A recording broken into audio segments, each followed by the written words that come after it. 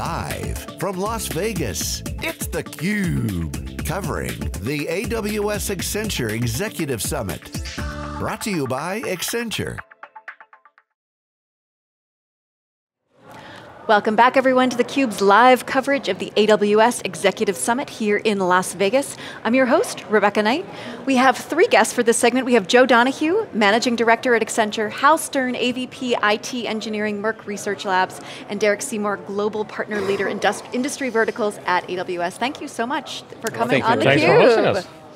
So we're talking today about a new informatics research platform in the pharmaceutical, medical research industry. Will you paint a picture for us right now, Joe, of what it's like today, sort of what medical research, sort of the time frame we're thinking about, the clunkiness of it all? Yeah, so it's a great question, Rebecca. I mean, drug discovery today generally takes more than a decade, it costs billions of dollars, and has a lot of failures, in excess of 90%. So it's not an exact science. We're generating more and more data, and at the same time, our understanding of human disease biology continues to increase. So, you know, these metrics haven't really changed. You know, if you look back at the last couple of decades, it's a 10-year plus process and that much money. So we're looking for ways that we can apply technology to really improve the odds of discovering a new drug that can help patients sooner and faster. And that will ultimately save lives, so it's a real social problem, a real problem. Why a platform for this? I think if you look at basic research, and you talk about basic life sciences research, the lingua franca there is chemistry and biology. And we still don't really understand all the aspects, all the mechanisms of action that lead to chronic disease or lead to specific disease that we're interested in. So very, very much research is driven by the scientific method. You formulate a hypothesis based on some data, you run an experiment, you collect the data, you analyze it, and you start over again. So your ability to essentially cycle your data through that discovery process is absolutely critical.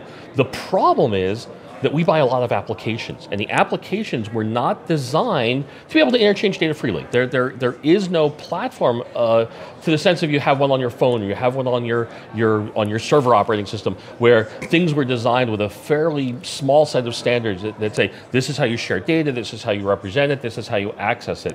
Instead, we have these very top to bottom integrated applications that, quite honestly, they work together through a variety of copy and paste, sometimes quite literal copy and paste mechanisms. And our goal in producing a platform is we would like to be able to, first, separate data from the applications, to allow it to flow more freely around the cycle of that basic scientific method. Number two, to now start to allow component substitution. So we'll actually start to encourage more innovation in this space, bring in some of the new players, make it easier to bring in new ideas. There's better ways of analyzing the data, better ways of helping shape and formulate and curate those hypotheses. And finally, there's just a lot of parts of this that are fairly common. They're what we call pre-competitive. Everybody has to do them. Everybody has to store data. Everybody has to get lab instrument information. Everybody has to be able to go capture assay information.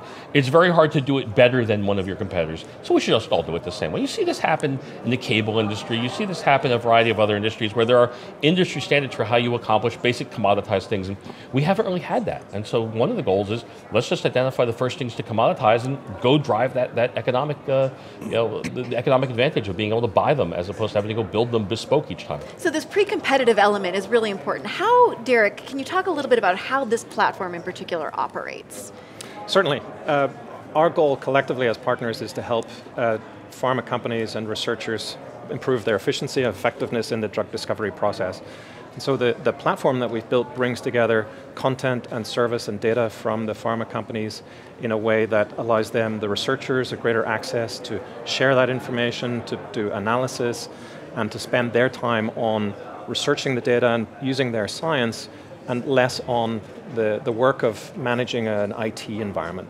So in that way we can both elevate their work and also take away what we at AWS call the undifferentiated heavy lifting of managing an IT environment. So you're doing the heavy lifting behind the scenes so that the researchers themselves can do what they do, which is... Correct. Is focus on the science. Focus on the science. Not the data handling. Right. So what have we seen so far? What kind of outcomes are we seeing, particularly because it is in this pre-competitive time? But we've just really started, but we're getting a lot of excitement. Not only from, Merck obviously is our first client, but our intent is that we'll have other pharmaceutical and biotech companies coming on board. And right now we've effectively started to create this two-sided marketplace of pharma and biotech companies on one side, and the key technology providers and content providers on the other side. And we've effectively created that environment where the technology companies can plug in their secret sauce, via standardized APIs and microservices, and then the pharmaceutical and biotech companies can leverage those capabilities as part of this industry standard open platform that we're co-creating. And so far, we've started that process. The results are really encouraging, and the key thing is really twofold. Get the word out there. We're doing that today here, talking to other pharmaceutical and biotech companies, as well as not only the established technology providers in the space, but also the newcomers. Because this type of infrastructure, this type of platform, will enable the new innovative companies, the startup companies, to enter a market that traditionally has been very challenging to get into. Because there's so much data, there's so much legacy infrastructure, we're creating a mechanism that pharmaceutical researchers can take advantage of new technologies faster. For example, the latest algorithms in artificial intelligence and machine learning to analyze all this diverse data that's being generated. So that's for the startups, and that's sort of the promise of this kind of platform approach. But what about for a Merck, a much of an established player in this? What kinds of things are you feeling and seeing inside the company? I think you think about this efficient frontier of what does it cost us to run the underlying technology systems that are foundational to our science. And you think about it, there are some things we do which are highly commoditized. We want them to be very efficient. And some things we do which are very highly specialized, they're highly competitive. And it's okay if they're less efficient. You want to invest your money there. And you really want to invest more in things that are going to drive you a unique competitive advantage and less in the things that are highly commoditized. The example I use frequently is you could go out and buy a barrel of oil, bring it home, refine it in your backyard, make your own gasoline. It's not recommended. It's messy, it really annoys the neighbors, especially when it goes wrong, and it's not nearly as cost effective or as convenient as driving over to ExxonMobil and filling up at the pump. And if you're in New Jersey, having someone else even pump it for you. And that's kind of the environment we're in right now today, where we're refining that gallon or that barrel of oil for every single application we have. So in doing this, we start to establish the baseline of really thinking about refactoring our core applications into those things which can be driven by the economics of a commodity platform and those things which are going to give us unique advantage. And we will see things, I think, like improved adoption of data standards. We're going to see a lower barrier to entry for new applications, for new ideas. We're also going to see a lower barrier to exit. It'll be easier for us to adopt new ideas or to change or to substitute components because they really are built as part of a platform. And you see this, you look at I would say over time, things that have sedimented into AWS. It's been a remarkable story of starting with things that were basically REST interfaces on a POSIX file system and turned all of a sudden into a schemaless database, by sedimenting, well-defined open source projects. We would like to see some of the same thing happen where some of the core things we have to go do, entity registration, assay data capture, data management, they should be part of the platform because it's really hard to register an entity better than your competitor. What you do with it, how you describe what you're registering, how you capture intellectual property, how it drives your next invention, completely bespoke, completely highly competitive. I'm going to keep that. But the underlying mechanics of it, to me, it's file system stuff, it's database stuff. We should leverage the economics of our industry and again, leverage it as technology is an ingredient. It's not the top level brand. Chemistry and biology are the top level brand. Technology is an ingredient brand. We should really use the best ingredients we can. When you're hearing this conversation so related to life sciences, medical, biopharma research, what are sort of the best practices that have emerged in terms of the way life sciences approaches its platform and how it can be applied to other industries? What we've seen through the early collaboration with Merck and with Accenture is that bringing together these items in a secure environment, a multi-tenant environment, managed by Accenture, run by AWS, we can put those tools in the hands of the researchers.